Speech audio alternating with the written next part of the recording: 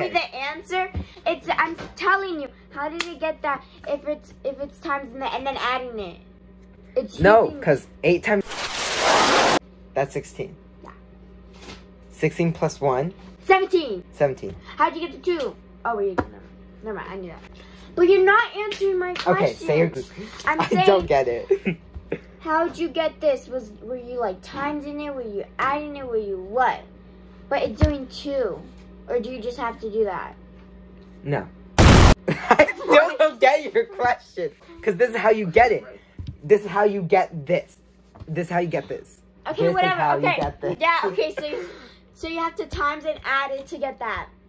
Uh-huh. Okay, that's my question. Okay. You know how to get do you know how to turn this into that? You do the opposite. Okay. You times it and then you subtract it. You divide it and then you subtract it. Okay, show me how to do that. For a whole number, like 8. No. Well, then I don't know. Like, you're just like, 8, 1/2, done. Like, you're gonna do that? I never said that. She abused me. Ow!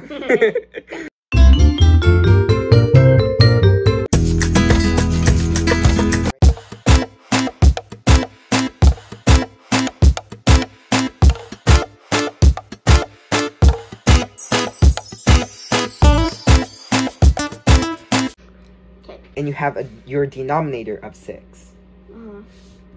So you already know your denominator. Is this a different problem as the one on the back? What? The 6.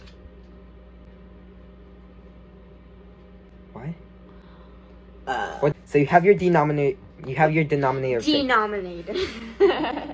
Denominator, denominator, same thing. So you have your denominator 6. So you already have part of your answer.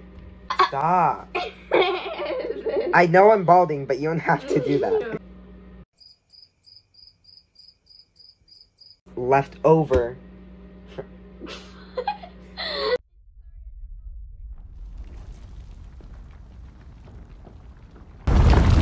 Stupid in math. You don't get math, I'm just like so confused. I can see that, Christina. I can see that just from everything you've done. I even forget to divide, and I've been doing that since I was like in 2nd grade. I'm kidding, I know how to do it. Like, fractions, yeet. And we could even use a calculator when we were doing that. Now we have to do this. Who do you think I am? Albert Einstein? How many bowls can you make? 6. 3 and 3. I sound stupid now.